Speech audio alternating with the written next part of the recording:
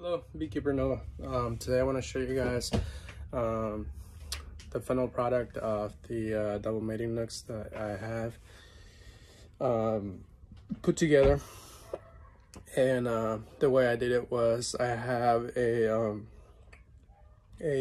bottom board that can be used as a top board as well.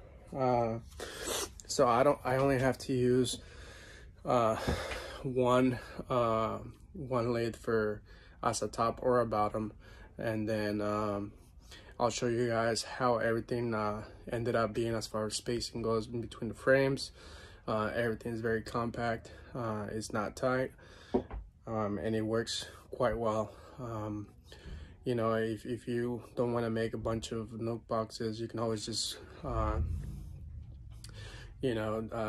a router and do a division in the middle, and it'll work out perfect. So here's an example of what my 10 frame double mating nuc boxes look like.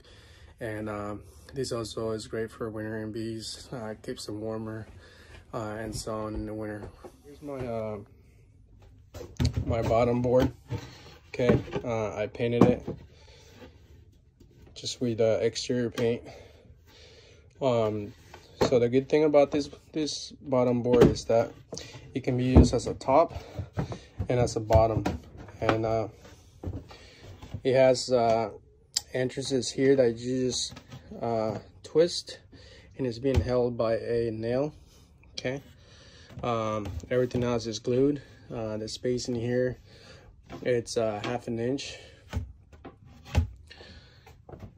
and then on the opposite side it has another entrance which works in the exact same way as the original.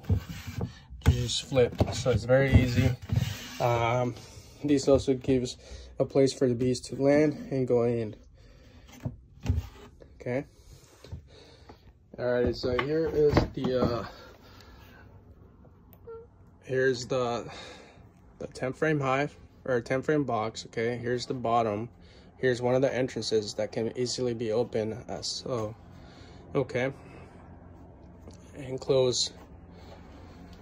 Then in the inside, we see that the board has a division in the middle that runs like this, and then we have a 1/4 inch divider that divides both sides.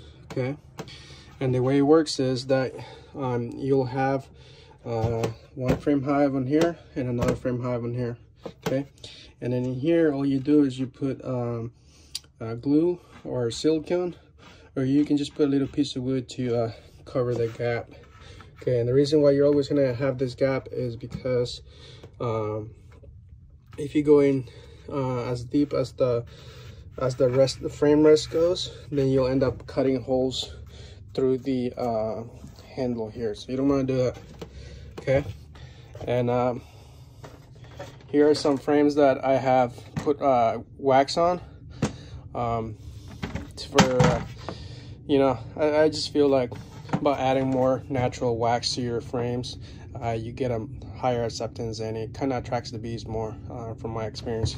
And it's very easy to do. Just grab a little roller, and then dip it in wax, roll it out. Simple, very simple. Okay. What I love about this is that you don't have 4 frames on one side and 5 frames on the other. You have equal spacing in between, which is about 7 inches and 1/4. Okay, and that's enough space for 5 frames on each side.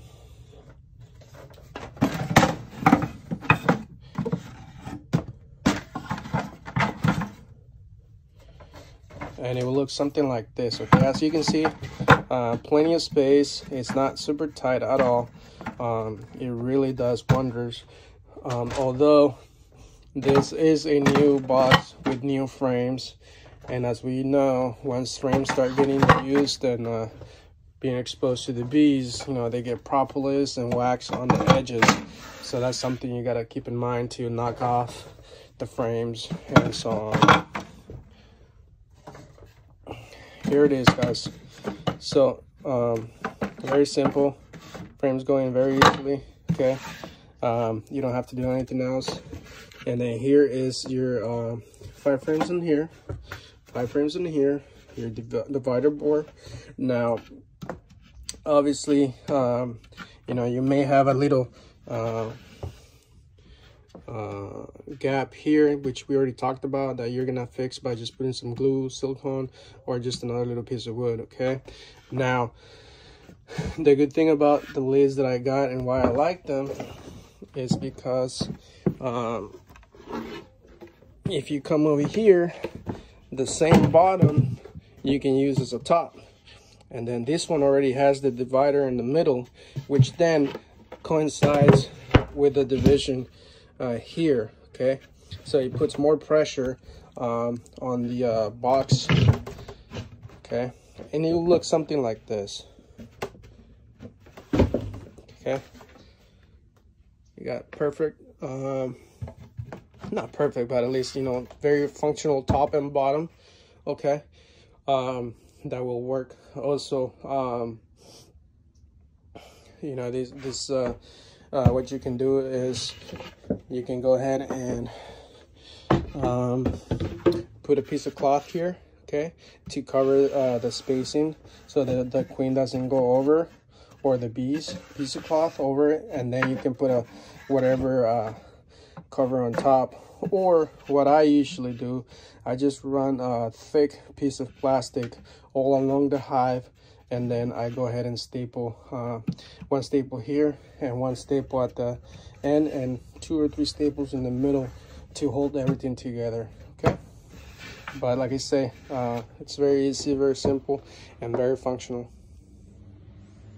And the best of all is, you know, you can even stack up your boxes, because by cutting it in the same method, this division here in the middle is thick enough, and it will always line up if you put another top on, another box on top. And see here, put another box. Trying to work one-handed here, but so here will be another top. Okay, here's your divider, and as you can see, that division will always line up. Okay, as long as your boxes are square, which is always very important. Square up your boxes when you're putting them together. Doesn't take that long. Okay, but as you can see, they line up, everything lines up, and you can stack up and have a double 10 frame deep, okay, with 2 hives in it, 10 frames each. Okay, top and bottom. So there's always many ways of doing beekeeping, many ways of doing bees. Just try to figure out what works for you and keep saving our bees. Please subscribe, like the channel, and keep supporting the bees and beekeepers.